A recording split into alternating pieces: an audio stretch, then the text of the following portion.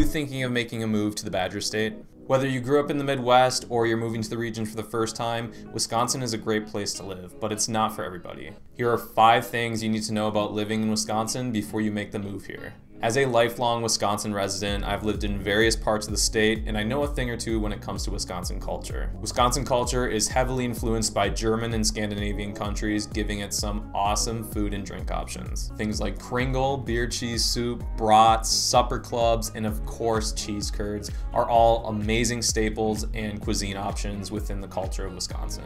For those that are not aware, Spotted Cow is the state's best craft selling beer, and it's won numerous awards. And the best part is you can only get it in Wisconsin, and it's even better on tap. And you will not find another state that does dairy related food better than Wisconsin. I mean, after all, we are the dairy state. Sorry, California. Now, we can't talk about Wisconsin without mentioning the winters. Are they really that bad? Well, depends on who you ask. For me, I don't think they're that bad. I actually think we've had pretty mild winters lately. We've recently gotten snowfall pretty late in the year, sometimes even after Christmas. And we've had numerous days in the winter these past couple years that have broke 50 degrees, which is unheard of. According to worldpopulationreview.com, we're behind states like Michigan, Minnesota, Utah, and West Virginia for the annual snowfall totals. That puts us at 12th in the union. Now, if it's a windy and cold winter day, those days obviously suck, but generally speaking, in the southern part of the state, our winters stay relatively mild for Wisconsin standards.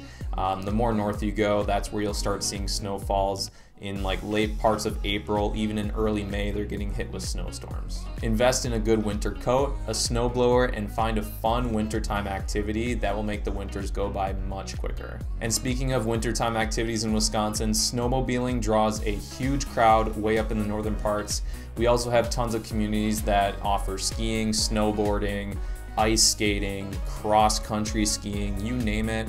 And you could even try out curling, which is a big staple in Wisconsin, especially in the rural parts. Speaking of rural, Wisconsin is a pretty rural state. Our biggest city is Milwaukee with a population of just under 570,000. Other big cities in Wisconsin include Madison, which is where I live, Green Bay, and Kenosha.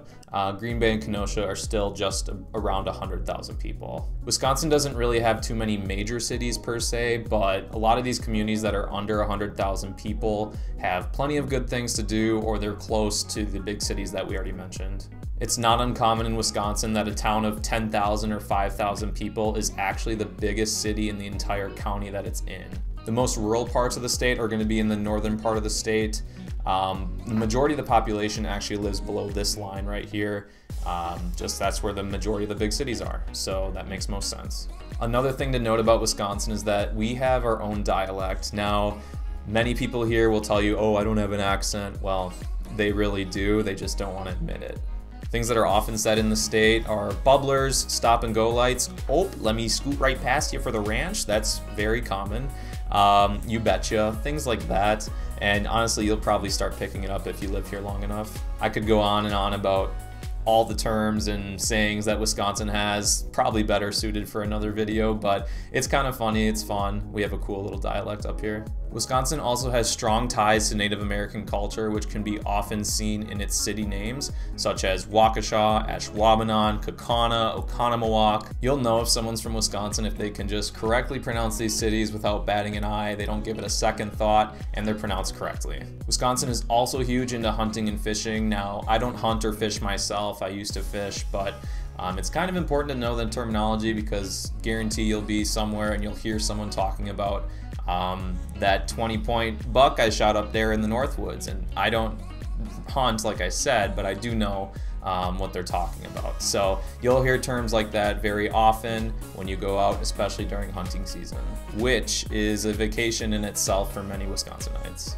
Last but not least, we need to talk about the sports. So Wisconsin has 3 pro sports: the Green Bay Packers, the Milwaukee Brewers, and the Milwaukee Bucks, and fans go absolutely crazy for them, especially the Green Bay Packers. They'll treat the athletes like royalty, and there's this sense of like small market team, so they're really passionate about their teams, especially when it comes to the Green Bay Packers. I mean, maybe that's just me, but I feel like that's the big sport here. Don't get me wrong, they still love their Brewers and their Bucks. I still love those teams as well, but football is definitely premier in Wisconsin. Wisconsin people are generally nice and respectful. They'll hold the door open for you. They'll let you borrow their shovel or lawnmower. They'll cover your bill. I've seen that happen many times. They'll stop on the side of the road and change your tire. Unless you're a Bears fan, then that's hit or miss if they'll do that. Well, that's gonna do it all for this video. I'm sure I could make another part 2 to this video. There's so much to learn, so much to know about Wisconsin.